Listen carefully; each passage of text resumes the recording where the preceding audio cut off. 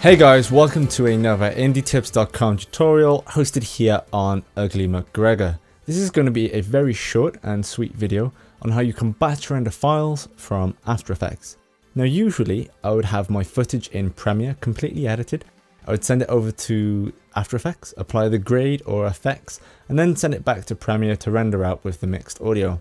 There may be some circumstances, however, where I only want one file brought into After Effects, because maybe this one piece of footage needs a gradient tweak and bringing in the entire project would be a bit cumbersome.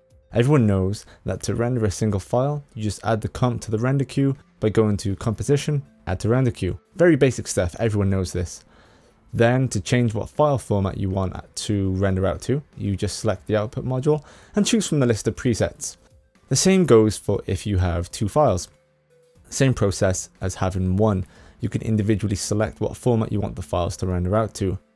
Now, the problem is, what happens if you don't have two files but you have 73 compositions that all need rendered out?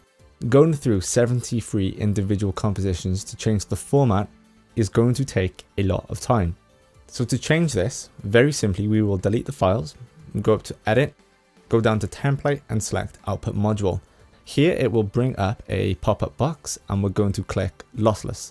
Now you have the option to change which format and what format settings you want the file to render out to. Now if we bring the compositions back in, they're all going to have the exact render format that you want. However, the next problem is the render folder.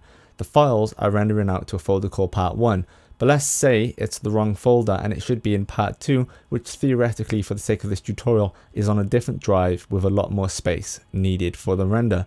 I will take the files out, I'll bring one back in, change the folder destination, and then bring the rest of the files back, and they're going to follow the same destination as the first comp. Done and dusted. That's how you batch render in After Effects. Until next time.